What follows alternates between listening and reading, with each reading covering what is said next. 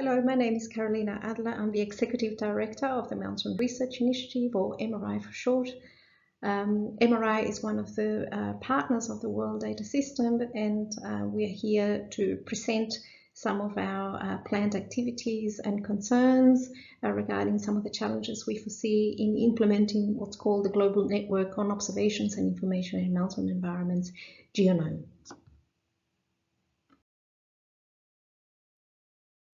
So I'm actually joining you here from Bern, Switzerland, where the Mountain Research Initiative has its coordination office at the University of Bern.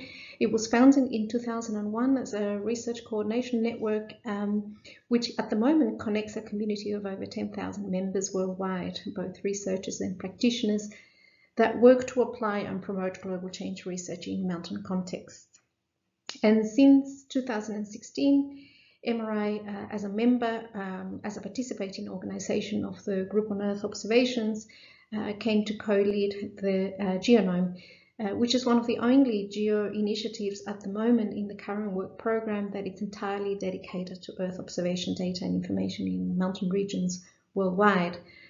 And one of the key motivations for MRI to pursue this is to be able to fulfill one of the key objectives of the MRI, which is stipulated in the report of the Secretary General, UN Secretary General, to the Assembly on preparations for the International Year of Mountains, which was declared in 2002, which is to achieve an integrated approach for observing, modeling and investigating global change phenomena and processes in mountain regions, including the impacts of these changes and of human activities on those mountain ecosystems.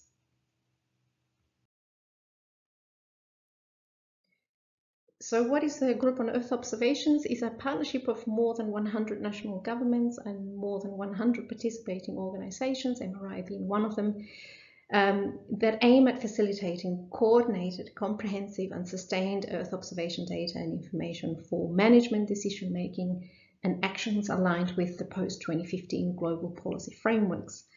And as I mentioned, MRI is one of those participating organizations that mobilizes GEO-GNOME on mountain environments explicitly.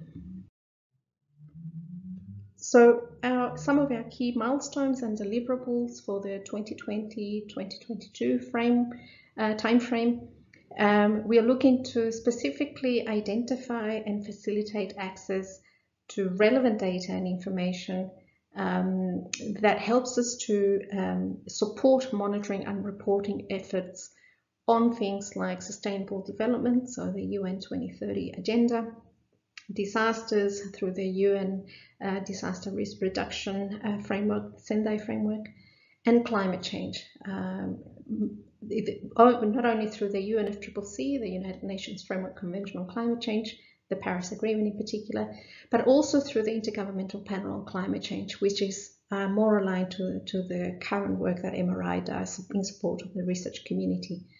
And these activities are all outlined in the GEO-GNOME implementation plan, which can be accessed online from our website. And for the period of 2019 to 2023, we also count on substantial funding contribution from the Swiss Agency for Development and Cooperation, SDC, under the umbrella of the Adaptation and Altitude Global Mountains Programme, which allows us to also work on priority regions such as the Andes, East Africa, Central Asia, Caucasus, and the Hindu Kush Himalaya.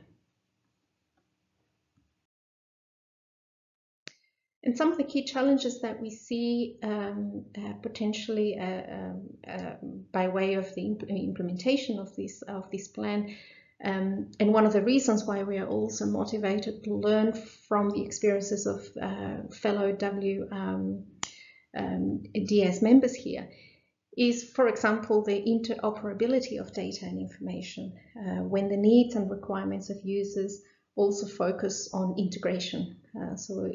How to integrate different sources and types of data and information so that they can be meaningfully combined for decision purposes and for monitoring purposes. This is something that is also an important challenge to address.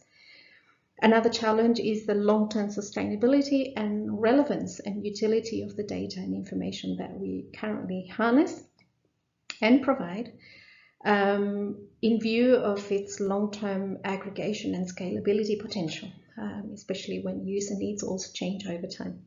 So how to maintain the relevance of what we are currently combining, collecting, and making available so that it has a sustained utility into the future. And the third challenge that we also see is the ensuring that the FAIR principles are also applied. We often hear and see proposals that aspire to and commit to the FAIR principles, but more often than not, we also see that it lacks a process by which we can also check how that's applied and how that's followed through. So I'll be interested also to hear from the experiences of other members here as to what extent can we really audit and verify the applicability of the FAIR principles. And for more information, you can contact me directly. There's my email address and also that of my co-lead, Elisa Palazzi, and also our scientific project officer at the MRI office, James Thornton. And you can also follow us on Twitter, and there are two websites that we make available to learn more about us. I look forward to hearing from you, and all the best to all of you as part of this members forum. Thank you.